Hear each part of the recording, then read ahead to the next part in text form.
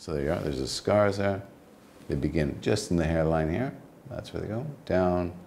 And then, of course, inside the ear here. Then they skirt out, down and around the lobe. And at this point here, you can just about see the scar just there.